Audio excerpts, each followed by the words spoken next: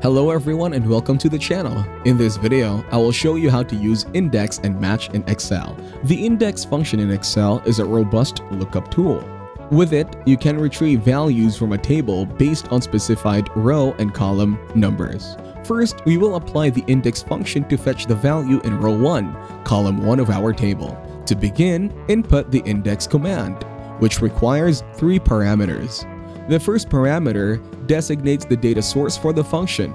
This can be a cell range or a name range. For our case, we will input the cell range C3 to F6. The second parameter indicates the row position within the table where the desired value is located. Remember, this is relative to the table, not the worksheet.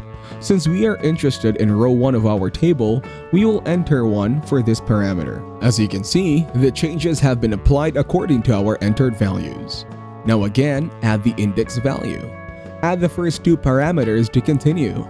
The third parameter signifies the column position where the target value resides, also relative to the table. For us, a value of 1 denotes the first column in our table. To use the match command, just add match and then add the cell number of other columns. Now that all parameters are set, let us finalize the command to see the result. You will observe the values, which correspond to the intersection of row 1 and column 1 in your table.